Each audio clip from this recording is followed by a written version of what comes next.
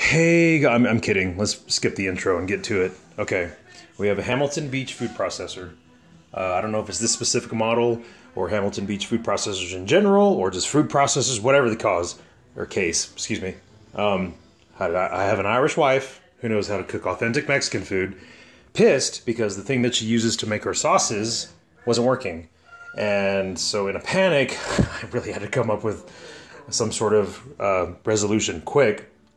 So with a little bit of analysis, I found out that the problem was here. I thought that it was like a wiring thing and there was a short or whatever. We only had this thing a year. I don't know why it went out, blah, blah, blah. Anyway, so what the problem was, this thing right here, take it out, put it in. This is supposed to push that arm, an arm right here, which pushes this plastic piece down into this plastic piece that pushes this down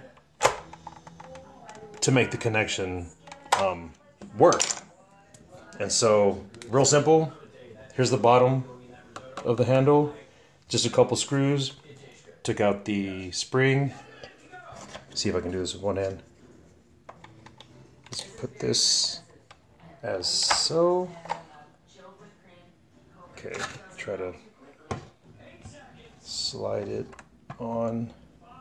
So you're just essentially kind of wedging it right here towards push down into it. And I'm probably gonna have to use my camera hand. Wait, it's probably gonna go first and then turn off.